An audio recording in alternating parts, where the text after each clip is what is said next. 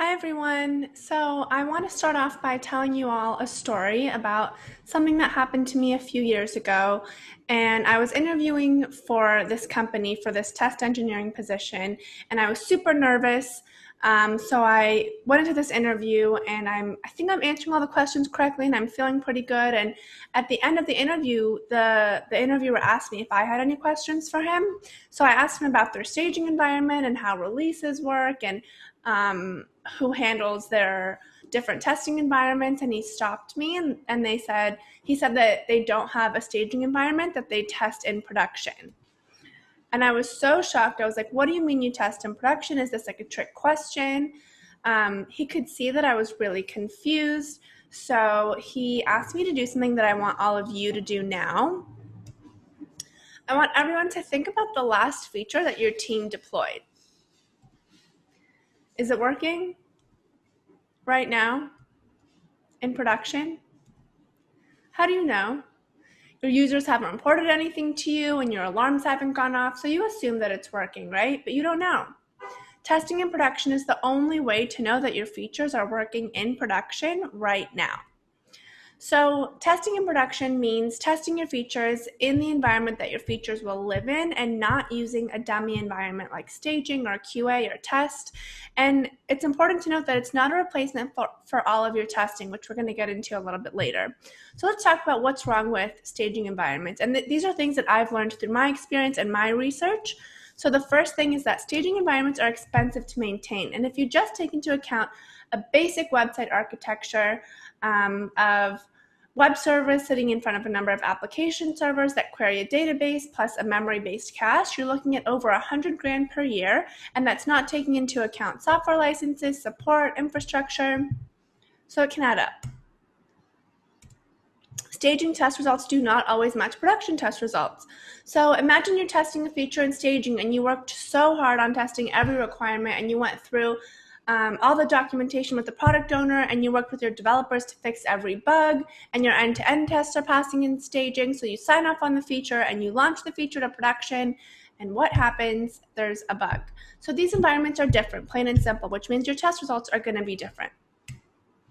Production includes data that staging doesn't have, and you're never going to know the differences between your test environment and production until you test there. No one cares if staging is broken. So picture this: you are testing a high priority fix for a feature, and you log into staging to test it, but staging is down. You get the 404 screen of death. So you ping the DevOps person, but he's not answering. So you ping someone else and they tell you to open an IT ticket, and then you have to go get your manager to escalate it. And meanwhile, you're testing this high priority ticket, and really no one seems to care. So no one's going to get a call in the middle of Thanksgiving dinner if staging is broken. The load in staging does not match production. And when you think of the number of people who use your staging environment versus your production environment, the difference is a lot. And because the load is different, the accuracy of speed and lag times is not going to be correct.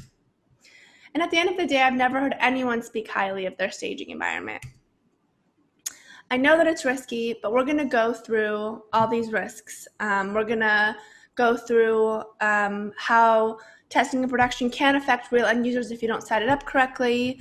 And we're going to go through how to mitigate the risk of it affecting your reporting and business decisions. And we're going to go through how to make sure that your third parties can be integrated well with testing in production. So the first step to set up this process to set up testing in production is to install the necessary tools. And the first tool you need is feature flagging, which is really the key. And feature flagging basically decides who sees which features, and it just hides, enables, or disables features at runtime. So this is how I think of feature flagging in my head. So basically, your developers are going to create a feature flag from the UI and then target all of your internal teammates. So this includes dev, QA, product, design, and your automation bots.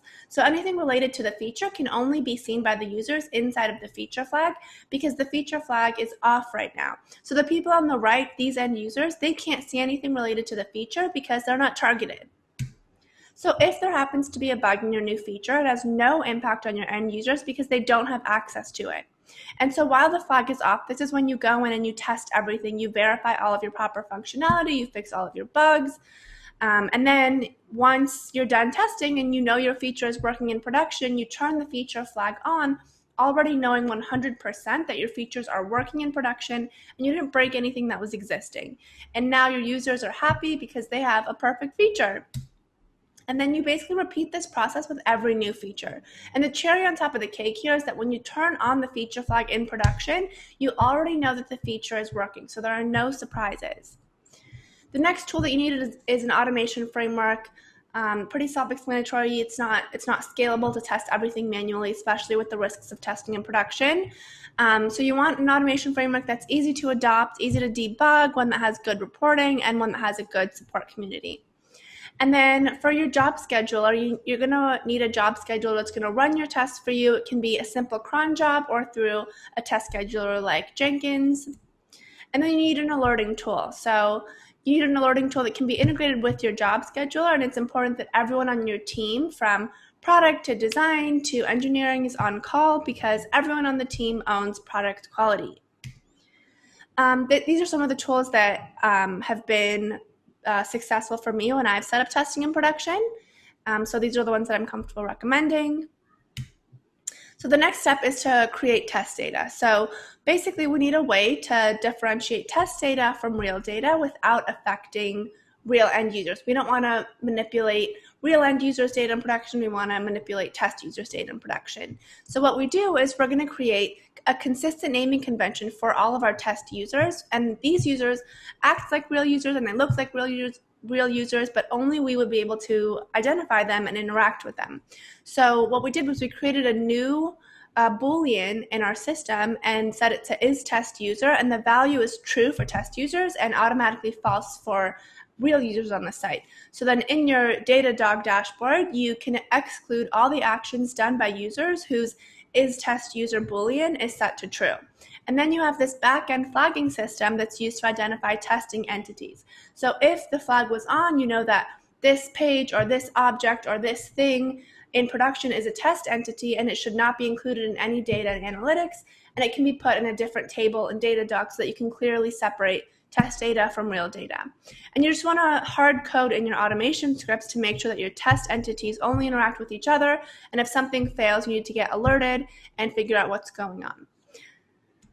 So the next step after you have your test data is to write your tests. So I really like BDD. It's really easy to read and to write, just simple cucumber with gherkin, given, when, then. And then when you're handling third parties in your tests, what's worked best for me is to have a header in the API request that you send to the third party, and then work with the third party and tell them, hey, any request that you get with this header is coming from a test, so I want you to handle it differently, and then just tell them what you want. I've done this a few times and I've never had a problem with it.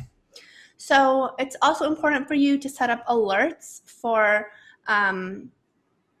your test setup, your actual test, and the test teardown. So in your test, this is where you perform your actions and validate functionality, but it's not the only part of testing in production. So you need to have proper setup and proper teardown for each test. And if any part of that fails, you should be getting alerted and the tests need to stop and you need to figure out what's going on. The next step is to deploy to a production canary, and production canaries just allow you to slowly roll out a change to a small subset of users before you roll it out to the entire population. And this just minimizes the impact if something goes wrong, and it's a really good way to provide risk mitigation. So if something goes wrong, would you want 100% of your issues to encounter the issue? If something goes wrong, would you want 100% of your users to encounter the issue, or 1%? So the setup is just this lever in the UI that you can drag to allocate a specific percentage of traffic. And then just to summarize risk mitigation, before launch, use feature flags to target users, and then after launch, use production canaries to limit your audience. So the outcome of this process is just that everyone has a really high confidence in our releases, and this also caused us to have an increased developer velocity because our developers spent so much more time creating new value and new features and so much less time fixing bugs and defects. So testing in production really just promotes a proactive engineering culture. I don't want to wait until something breaks, have a user report it to me, and then fix it. I want to find out what's going on and fix any issues before anyone ever sees anything wrong. And then when we think of where production tests operate, there are tests that are not run in production due to data issues, privacy issues, GDPR, SOX, all that stuff. So there are different scopes for these different tests. And if this is something that you wanted to do, these are the steps that I would recommend to implement testing in production to shift your company's testing culture. So the first is just explain why the pros outweigh the cons. Think about your staging environment and its reliability. Think of examples from the past. So do you remember when we merged this thing and it caused this other thing to break in production? And then think about if you can use feature flagging in your next sprint, if you can try it out in your next sprint. I know Split has a free version that you can use to test out and see if it's right for you. There's always going to be those people who say testing in production will never work and you just have to stick with staging and that's the way that things have been done for so long. And to those people, I say three things. Number one, staging will never fully represent production. Number two, staging is a sunk cost, and these people are not my target audience. So if this is something that you wanted to try, these are just the steps that you're going to take to get to testing in production. So install your tools, create your test data, write your tests, launch your test behind a feature flag, and then deploy to a production canary and have a drink. So if, in case you have not been paying attention the past 10 minutes, I want you to take away two things. The first is that no one cares if your feature is working in staging. We care if it works in production. And the second is the only way to know if it's working in production is to test it in production. So this is my contact information. This is my Twitter. You can email me if you have questions. Tweet me if you found something interesting today. And if you want a t-shirt, you can send an email to my friend at Split, Leah Hansen at split.io, and she will send you a t-shirt. So thanks, everyone.